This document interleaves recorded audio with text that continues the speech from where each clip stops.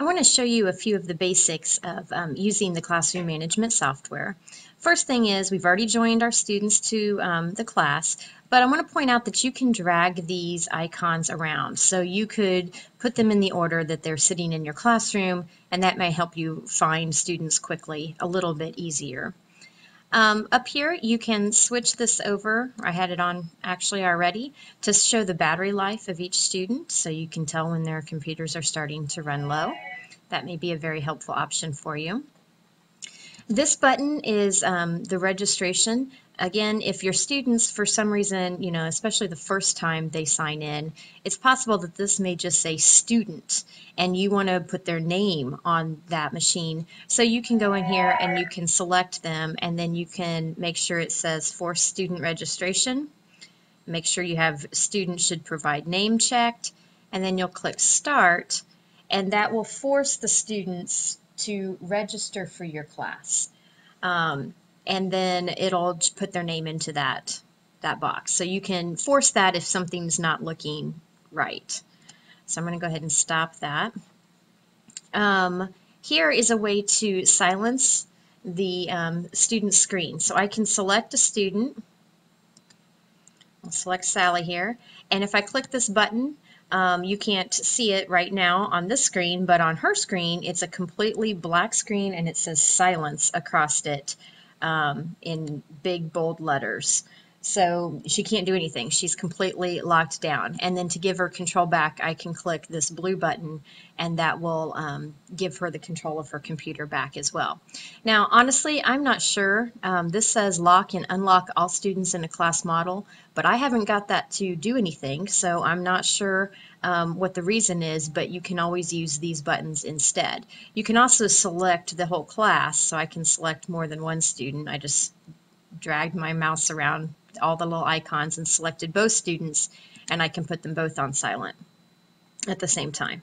And there it goes. It finally changed to show you that Sally's on silent mode. Ben is not reconnected here.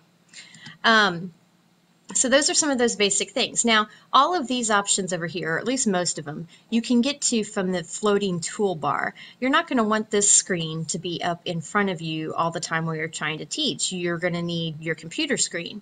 So if you go up here to this little line, this is your minimize line, and when you click it, it's going to give you a toolbar, so that you can access pretty much all of those same features, but you don't need to have the whole classroom software suite open.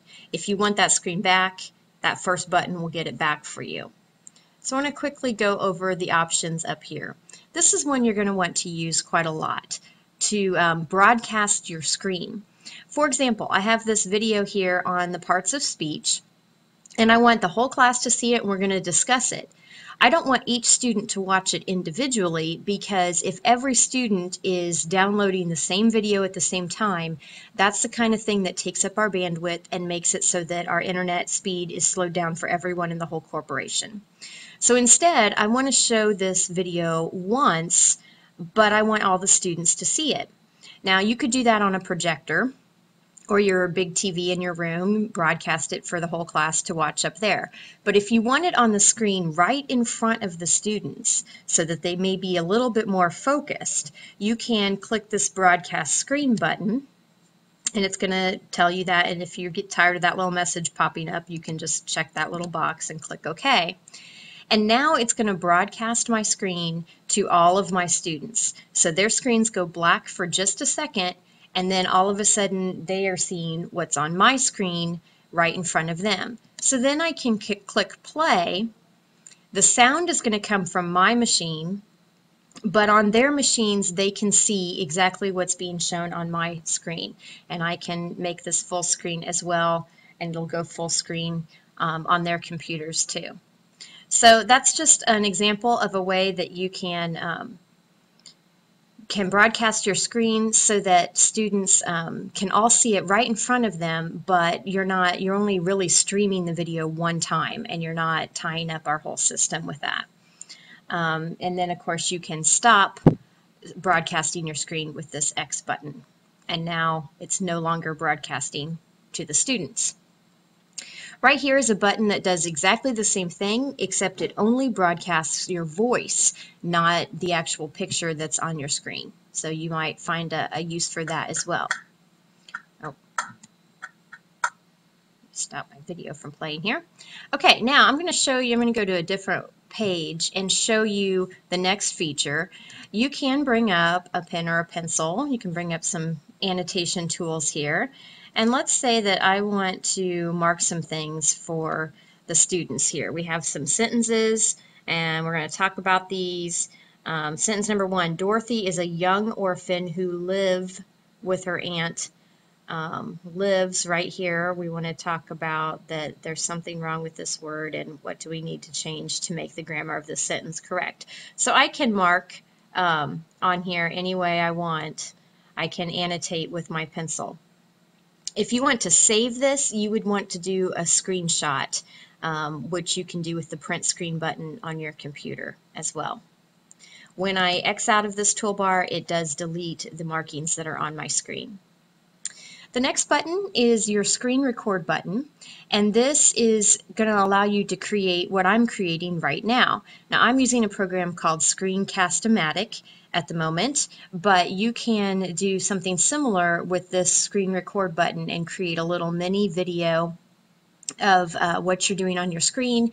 You could then upload that video into My Big Campus so that students could access it later. So if you went through these sentences and did these markings, you could be recording that as a video, and the students would be able to see you and hear you doing those things if they wanted to watch that later on.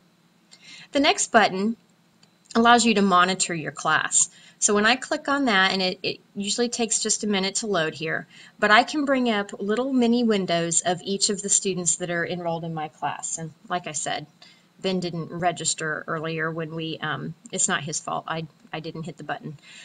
So we only have one at the moment, but you can see a little window here for each student, and if I had, you know, much more than 2 students, of course, they wouldn't all fit on my screen. So I can use these buttons to go between them. This would make it automatically cycle through and pop up different screens on your screen so that you can monitor the students.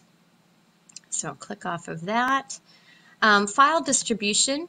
This is a way that you can send a file to all of your students at once. So when you click on this button, the student screen, they lose control of their screen, and it brings up a big spreadsheet that's going to show what file is being sent to them. So I can go in here and I can click on my desktop or wherever I have my file saved that I want to send to the students. I have one in here somewhere. So let's say that I want to send them this, this picture image. I can click on it, I can click this add button, and then I can click this button to send it. And that's going to send that file to all of the student machines, and it'll place it wherever I told it to. And in this case, I told it to put it in the desktop. Okay, so there's the image that I sent to them, so I can close out of those. This is the same sort of feature, only it's to send a movie. If you have a movie file stored on your computer, we're not talking about something that you would stream from the internet, but if you have something actually stored on your computer, like an MP4 file, you can distribute that to your students and they can watch it on their computers. This is for remote shutdown. If you need to quickly shut down another student's computer or reboot it, you can use that option. I would recommend you stay away from the remote command button, and most of the option tools you're probably going to want to leave alone as well. So there's an overview of all the different features that you have, and there are certainly a lot more features. There's Quiz Maker and all these other things, and those will come in future, those will come in future videos, video tutorials that I will be creating and uploading to the web. As always, email me your questions, or better yet, go to My Big Campus and click on the Using Your DakTech discussion in the Southwest Park Digital Curriculum group and post your question there, because someone else may have that question as well, and that way I can answer those questions for everybody all in one place.